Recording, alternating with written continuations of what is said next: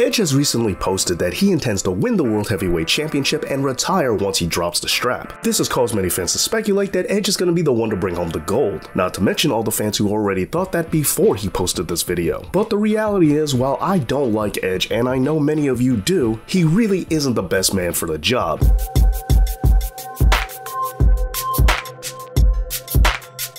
Let's keep in mind that the kayfabe reason behind this belt being brought back is because WWE apparently deserves a full-time champion, someone that's going to be defending the belt a lot more often than Roman Reigns, considering that the tribal chief is hardly ever around. But when we stop to think about it, Edge isn't around all that much either, as he's another part-time wrestler. And so, if the whole point of this belt is making sure that we have someone on the roster regularly to defend their championship, how is Edge a better option than Roman? Now sure, Edge's schedule could pick up following winning the title, therefore giving it that full-time flavor. However, that leads us to our next problem.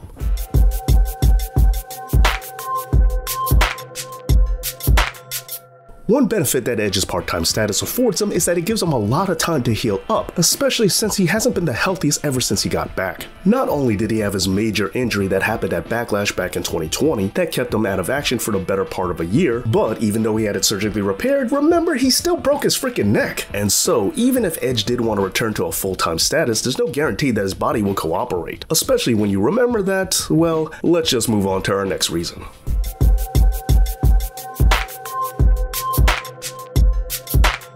Seeing the fact that Edge is about to turn 50 later on in this year, it's not surprising that his body is reacting the way it is to professional wrestling because, well, he ain't no spring chicken, and a title opportunity like this is much better suited to go to a younger talent. Bearing in mind that if he does win this title, he will be the oldest World Heavyweight Champion in all of WWE's history, and if we count the WWE title for just World Championships in general, then he'll be the second oldest right behind Vince McMahon. So just put that in perspective there.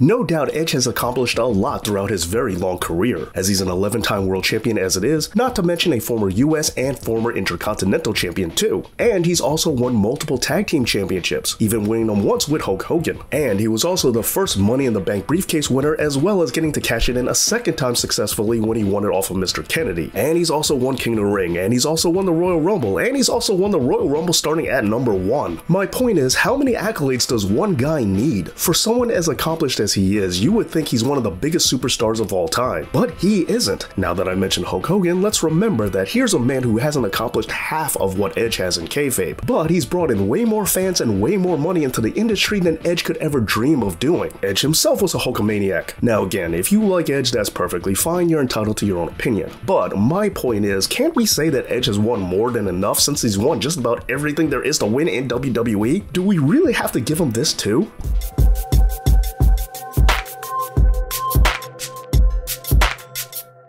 Speaking of which, not only is he nowhere near the draw that Hogan was, not to say that many people are, but there's also the reality that Edge isn't a draw, period. Now sure, there are some of you out there who feel that Edge was a big main event draw once upon a time. However, there are going to be others who can easily argue that he wasn't, but it doesn't matter because right now, I think it's safe to say that he isn't pulling in the numbers. Let's look at Edge's initial Raw return, a segment that was highly promoted but yet pulled in less than stellar numbers. And let's also remember that when he was booked to go one-on-one against Roman Reigns at WrestleMania, ticket sales were so lackluster that they had to add Daniel Bryan to the match just to spice things up. And while you could say that maybe fans were just a bit skittish about returning to arenas back then I have to ask, why did they improve once Daniel Bryan was added to the mix? And might I also remind you that Daniel Bryan's comeback segment on SmackDown, which was the B show at the time, did better in the ratings than Edge's did on Raw. Now sure, you can make a lot of excuses for him, but the point of the matter is, one way or the other, Edge doesn't draw in new fans. And he's not really doing a great job of drawing old ones back in either. And when we look at other members of the roster who are doing much better on merchandise sales like Sami Zayn and Cody Rhodes, is there any empirical proof that Edge is drawing in money? Because I don't think that there is. Although, speaking about other talents,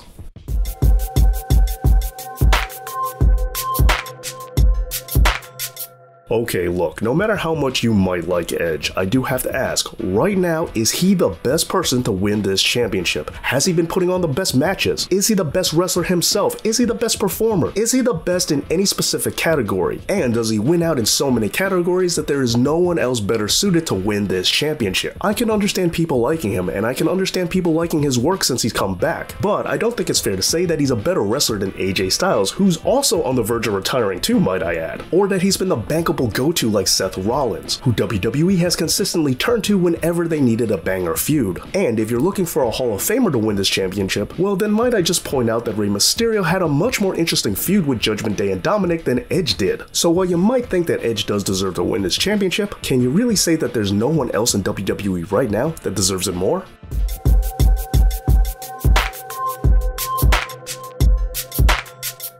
Let's remember, just because you post about something online doesn't mean that you have it coming to you. I mean, just ask Zack Ryder. And between Sami Zayn and Cody Rhodes going against Roman Reigns, I think you should learn by now that WWE doesn't always give you what you want. Edge no doubt has done a great job using social media as a tool to raise his stock, but one post doesn't mean that you should get the World Heavyweight Championship. So, will the Rated R Superstar advance tonight? Well, I guess we'll just have to wait and see. Thank you so much for watching this video. Please make sure that you're subscribed to this channel and that you give this video a big like. Thank you to all my Patreon supporters, and thank you for watching. And as always, Dave knows.